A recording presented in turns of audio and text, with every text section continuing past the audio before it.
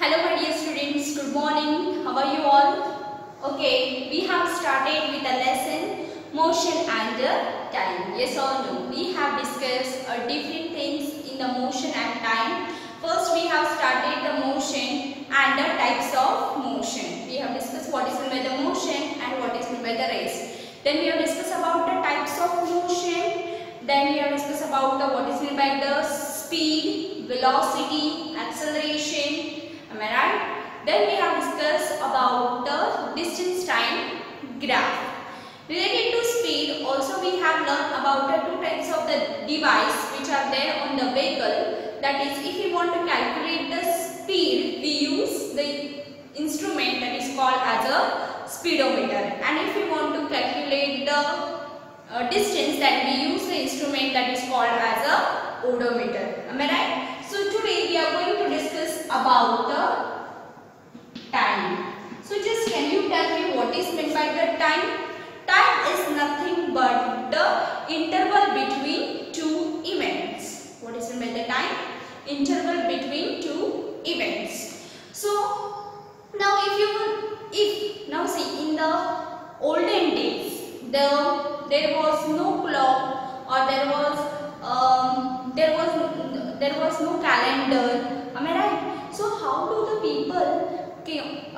people come to know exactly the time? How do the people determine the time? Can you guess? Yes, people used to determine the time by watching the shadow. By seeing the shadow, they used to determine the time. Now the Anastrators, what they have decided, they have experienced all this thing. What they experienced, what they have observed, they have observed that there is a everyday sunrise and sunset. Am I right? Then there is a new moon day, and after that it is followed, after full moon day again there is a new moon day. The cycle is repeated. Am I right? So according to that the time they have classified into day, month and year. Now day, how does a day they have calculated? According to the sunset and sunrise. Am I right? And month were determined by the moon, new moon to full moon, then again full moon to new moon. Are you getting? Then year according to the revolution of the earth. Am I right?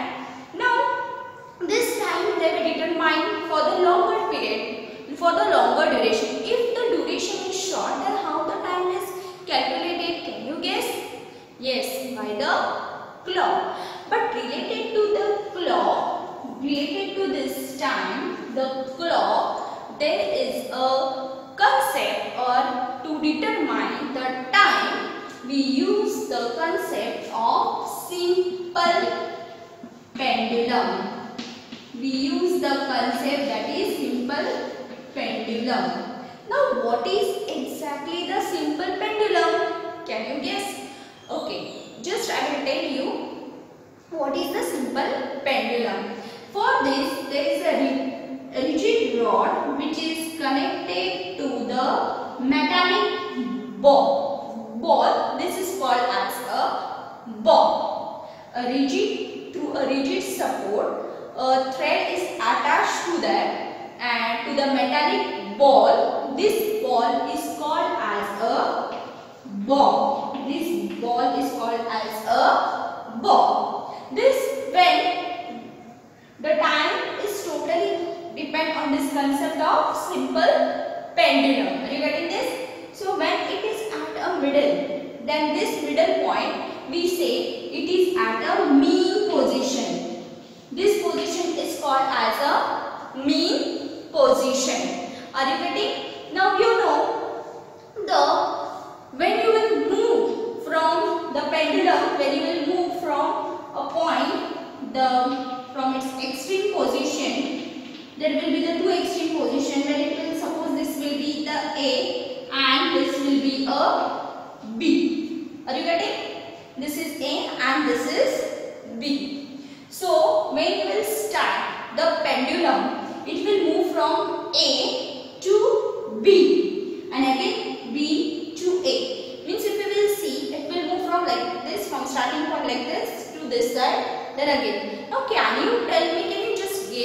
Which type of the motion is this?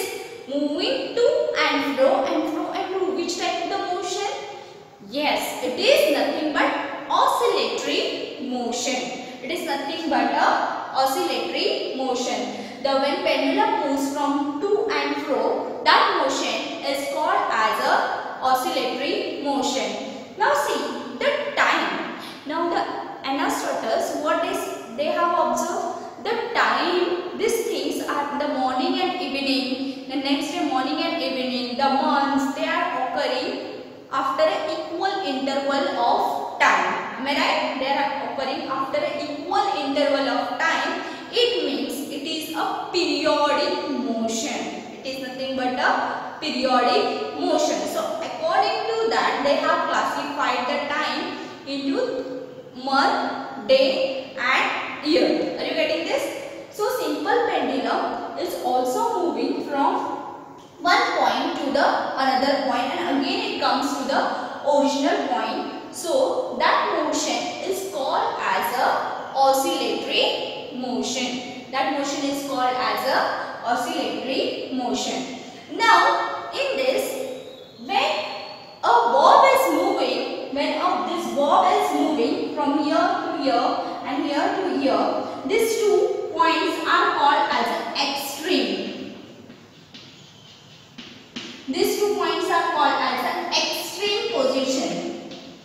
Means it moves to that particular maximum position, it moves to the point B, and here this side, left side, it moves to the maximum to the point A. So as it moves to and fro, that motion is called as a oscillatory motion.